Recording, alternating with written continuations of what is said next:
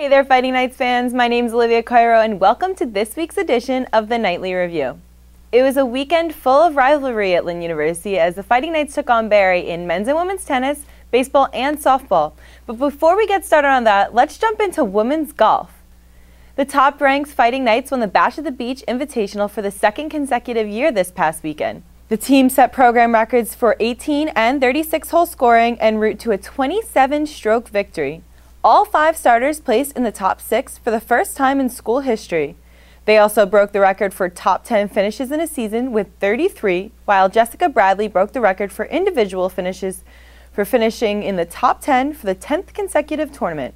And Samantha Smolin became the school's all-time leader in career top 10 finishes. Next on the schedule is the Sunshine State Conference Championships, April 12th through 15th at Lake Javita Golf and Country Club. Joining the women's golf team at Lake Javita this coming weekend is our number 2 ranked men's golf team. They've had a week's rest since placing 4th at the Argonaut Invitational hosted by West Florida in Pensacola, Florida, and they are looking forward to taking on some tough Sunshine State Conference competition at the tournament. Softball won its first Sunshine State Conference series of the season over Barry this past weekend.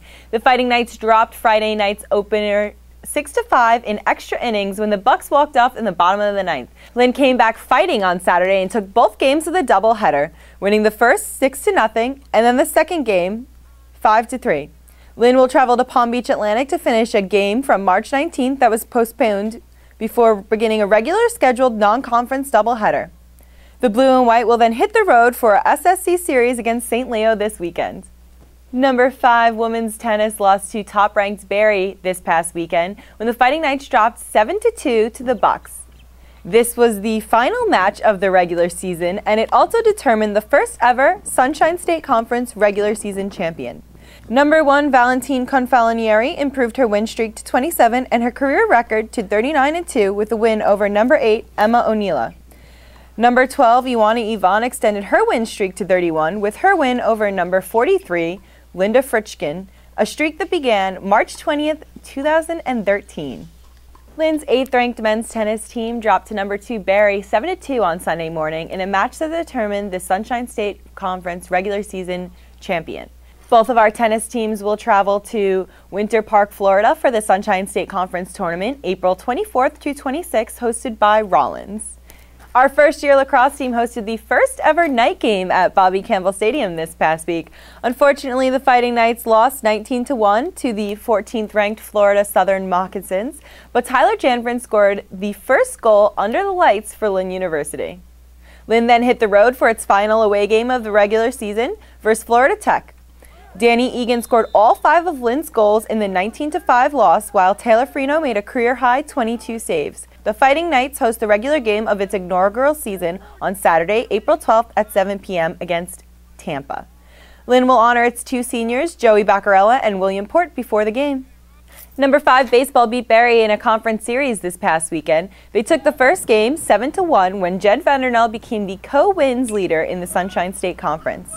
Tom Kane hit a 3-run home run, while Albert LaFran hit a solo home run. In Saturday's first game, Bobby Cruz earned his 3rd win of the season in a 9-4 win over the Bucks. Mike Gonzalez went 4 for 4 at the plate with 3 runs batted in, while Alex DeBellis went 3 for 5 with an RBI and 2 runs scored.